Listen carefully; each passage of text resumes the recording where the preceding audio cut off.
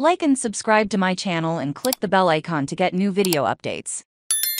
Stephen Curry passed out after a hole-in-one at the American Century Championship. Golden State Warriors star Stephen Curry hit a hole-in-one at the American Century Championship Celebrity Tournament Saturday. Fans roared as Curry hit the shot on the 152-yard, par 3 7th hole in Edgewood, Tahoe. Ripped his hat off his head and held it up. He raised a finger in the air and sprinted to the hole, hitting the flag like a runner, crossing the finish line. That was wild, Curry said. It was good contact, right on the stick. But even if you paint the flag and it looks good, you never really expect it to go in. The ace helped Curry maintain the lead in the modified Stableford event, 3 points ahead of NHL forward Joe Pavelski and former tennis player Mardy Fish. Curry had 50 points after his 23-point round. Fish, the 2020 winner, had a day of 29 points. Pavelski scored 24 points. Curry had his second hole-in-one in his career and fifth in tournament history. The four-time NBA champion started playing golf at the age of 10